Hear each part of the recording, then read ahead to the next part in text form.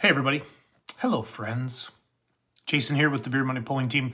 Tonight we did Let's Go Pulling with Sean and Shelby Knott from Bloomfield, Kentucky, Bardstown, Kentucky. Basically, they're building a brand new light limited super stock diesel 8N Ford sheet metal. It's freaking awesome. And as the show went on, it made us think these nostalgia sheet metal tractors and trucks are just they're taking over. Whenever they roll out of a trailer, everybody goes nuts. Clint Medding's 830 John Deere just is one of them that jumps out of the top of my head. Wait till you see this tractor. It's not quite running yet. Probably by July. He's waiting on some parts. But head over to YouTube and look for Let's Go Pulling, or right here on Facebook. Just scroll down a couple and you can rewatch the show from tonight. But what sheet metal is nostalgic to you? I'm 47. D21 is always going to be special to me because that's what Dad had with Blackjack. The 1206, that was my first hot farm tractor.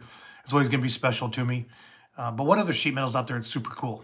That you know, with the technology nowadays, we can make about anything fit, make it look good. So let me know in the comments what sheet metal, and send us pictures to the Facebook page. Send them to Mackenzie and Chandler and say, hey, you know, my vote is for this. And let's get crazy. Let's think about some cool stuff, some different designs, some different sheet metal. So thanks for watching all of our shows, our videos, and interacting with our posts.